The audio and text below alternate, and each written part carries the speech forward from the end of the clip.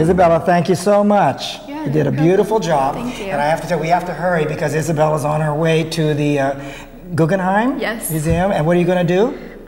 It's like a works in process, and so I'm doing an excerpt from the new Millepied ballet.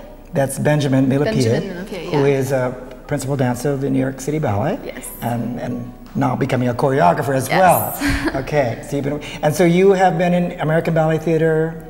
Well, I'm now second year core, so I'm pretty much, this is my second City Center season. So I've been there about a year and a half, going on my second year. Okay, so just so you don't think everything is serious here, Isabella has, I think, I had asked her what were her worst experiences in ABT.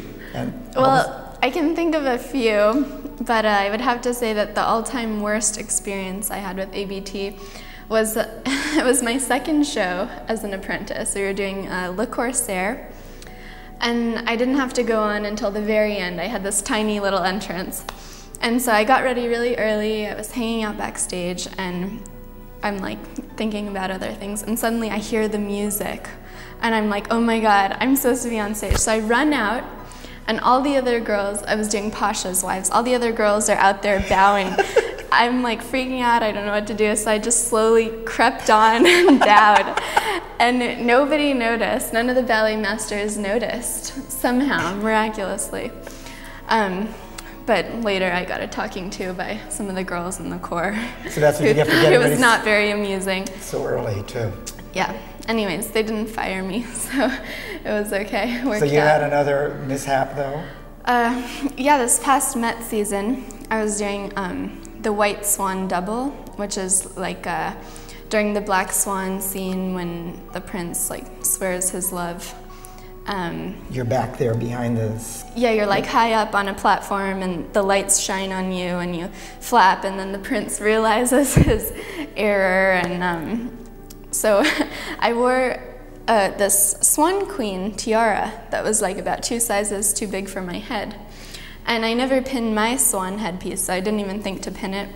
So I got up there, and as soon as the lights went on me, the tiara fell over my face, so I couldn't see anything. I had this crown across my eyes, and you have like 16 counts of flapping, and I thought I was gonna fall off. And afterwards, I heard everyone just thought it was so hysterically funny, except for me. Once again, did not think it was very funny.